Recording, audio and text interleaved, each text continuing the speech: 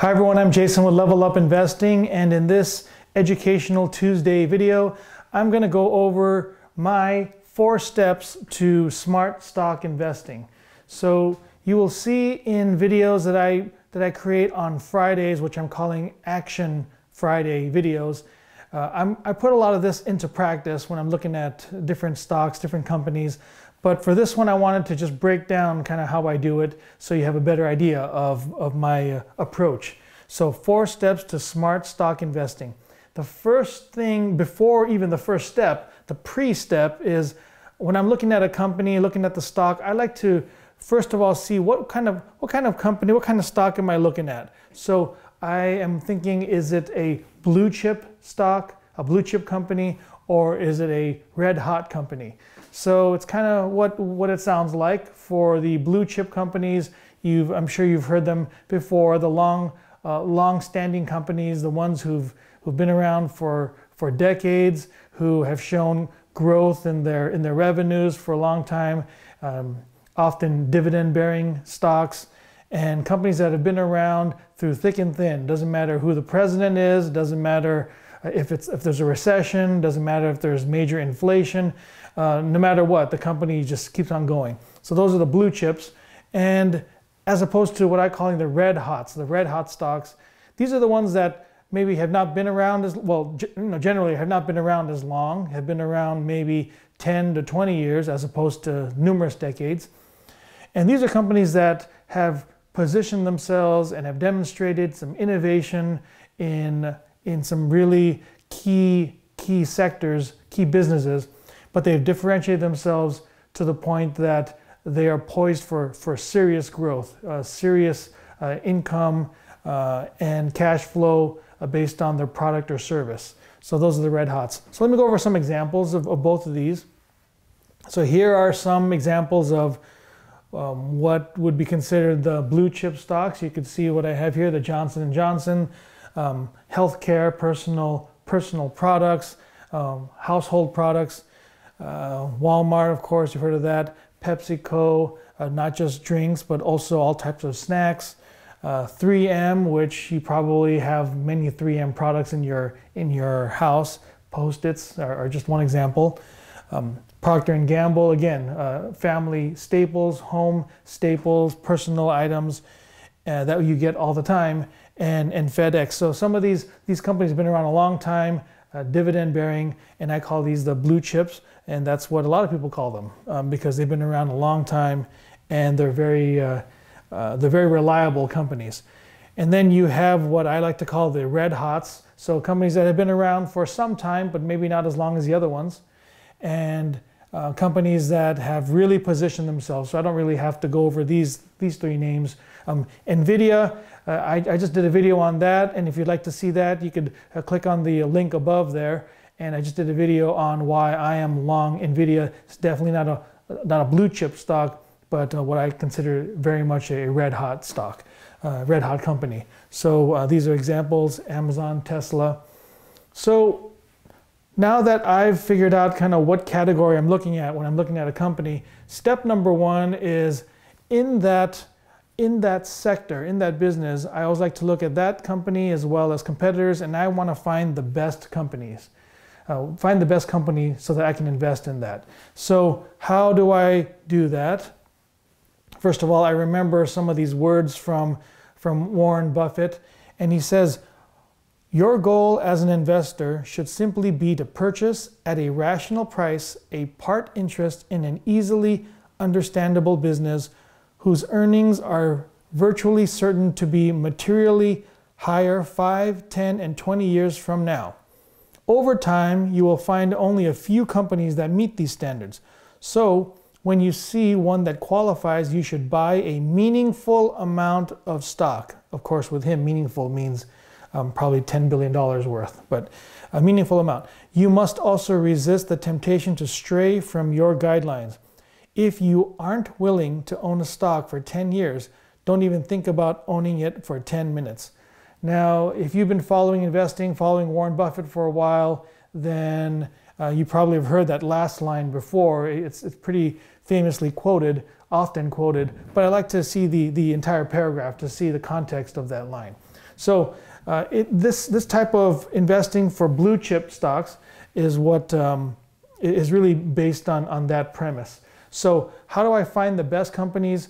I utilize a number of metrics. And so I'll put this on the screen here. You can see what I have here are 20 different things that I look at. So it is labor intensive. It does require a lot of time and effort. But the way I see it, if you're going to be investing your hard-earned money, then you better be doing the due diligence to make sure that you're making the best investment possible. So there's several factors I like to look at, and when I take all these into consideration, then I get a better idea of how good a company is and is it really the best in its class. So moving on to step 2, I know step 1 was kind of a big deal, but you know, that's how it goes. You want to make sure step 1 is right. Step 2 is then from there I determine the intrinsic value.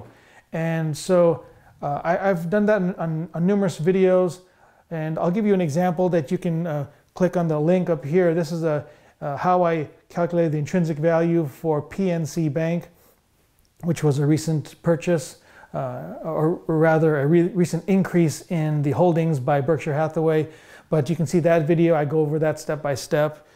And from there, the step 3, and again, this is really when I buy the stock compared to the intrinsic value. Step 3 is when I buy, and I try to buy big when, and the key here is when.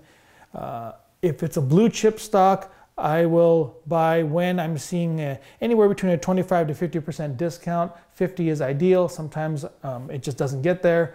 But to me, that's very scientific. You know, you take the intrinsic value, you then look at the current stock price, and you compare them. So to me, that's pretty straightforward.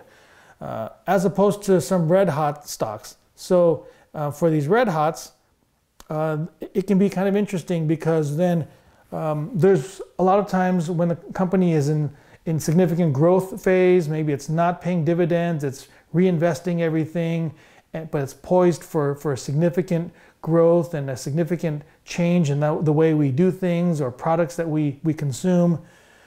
It may never be, or well, not never, but it may be a very long time before that stock is going to be at a discount. In fact, it would be oftentimes really hard to determine the intrinsic value of that stock because it may not have the track record like these other companies that I'm looking at. So it's quite questionable as to when the purchase is on that. That's why I wrote here art. So it's more of an art form, I think, compared to the blue chips. By the way, my stock investing portfolio, what I really go for is, let me get my pen here, purple. For the blue chips, my general plan is to invest in my portfolio about 75% in the blue chip section and maybe 25% in the red hot section. So I try to divvy it up that way so that I can have the majority of my investment in these reliable companies with good cash flow, good dividends over time. But if I see a company that doesn't really fall into that, but I really think it's going to be a really valuable company in the future, then I would allocate that. So there are some other companies I'll be looking at in the future which involve autonomous vehicles, companies that are involved with the lithium mining, and a few other ones. So I'll be coming up with those videos later on. So step 4, after you've determined your intrinsic value and you've bought, what I do is that I then use compounding and time. So this really applies mostly for the blue chip stocks where I will get the dividends and I would enroll in the dividend reinvestment plan, which most brokerages will have. So anytime I get a dividend, that automatically gets used to purchase more stock in that company. And then with compounding in time, something that will develop and really generate some significant cash flow and appreciation over time. So just to finish off, remember that I use these 4 steps, but at the most basic, when I'm investing in a stock, what I'm really doing is I'm investing in the company. So I always keep in mind this principle, because then if the stock price goes up and down, I'm not worried about it so much. I'm investing in the company. If the price goes down, I actually like that, because then I'll buy more of that company because I'm in it for the long term. Again, that's for the majority of the stocks that I invest in. So investing in the stock is really investing in a piece of the company, and that's what Warren Buffett always says. So if you like this content, definitely give a like to the video, subscribe and hit that notification bell. Remember that I'll be doing these types of educational videos on Tuesdays, and then I'll be uploading more of an action-oriented video on Friday. That includes stocks that I'm evaluating, stocks that I'm buying, or something I bought during the week, or if I am gonna hold on buying it because it's not the stock price I'm looking at, and why am I holding. So that's gonna be on Fridays. So I hope you like this video, and I will see you on the next one.